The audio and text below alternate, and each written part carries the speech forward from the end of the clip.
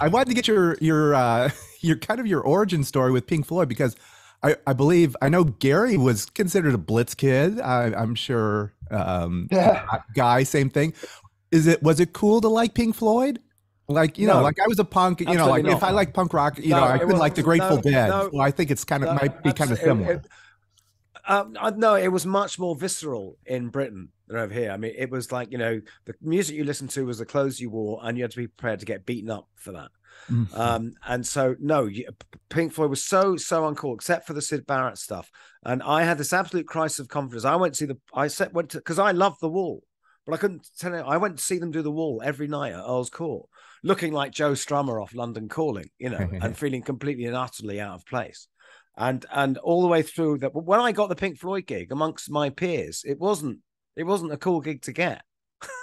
Yeah, So yeah. but it was impressive. It was impressive, but it wasn't cool. Well, I Until was sorry. yeah, sorry, Garrett. No, go on. No, go on. Well, no, I was Until just I'm gonna waiting. say, Waiting with bated breath. until the whole acid house thing started. And then I remember when we played at Main Road in Manchester in 1988, and suddenly all these kids who Noel Gallagher told us who just was every football hooligan in the Northwest, they'd all discovered ecstasy and they'd all discovered Pink Floyd. And we were suddenly the coolest thing in town. And it was brilliant. They were too So happy to make cycle. they were too happy to make judgments, really, weren't they?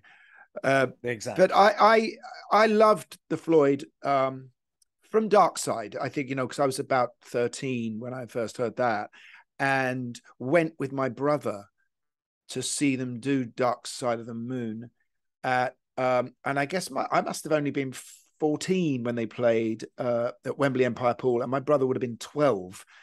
And we think of only grown-ups going to see Pink Floyd, don't we?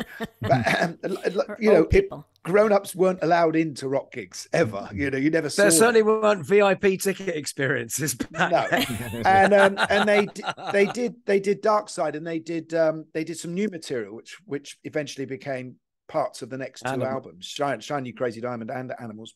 But and I was really into them. And obviously, when punk came along, I sold lots of my records. And I'm so upset about that, but out of some sort of deep connection politically, I think I took them down to Cheapos in Soho and sold all my prog rock records. Still trying to get them back. You probably never even heard The Wall when it came out, did you? It was just, who would have played it to you? No, I heard The Wall when it came out for sure. Yeah. I mean, I was still keen at. I mean, what year was The Wall, Guy?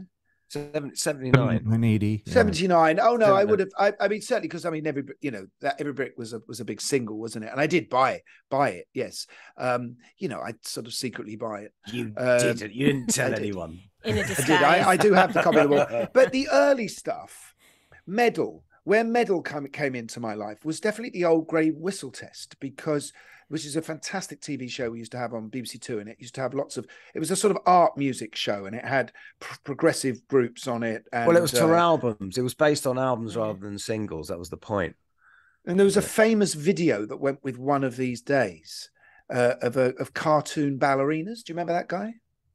Yes, it was done by Ian Eames, and it was actually done for the band. But I don't think they used it live. We used it with David on the last tour, and I think that was the first time it was ever actually used alongside that song in concert. And because of that, I bought the Medal album, and of course Echoes. It's part of whenever you turn up at people's houses late at night, and people of a certain age in double denim, and they'd be playing Echoes, which is a phenomenal piece of music.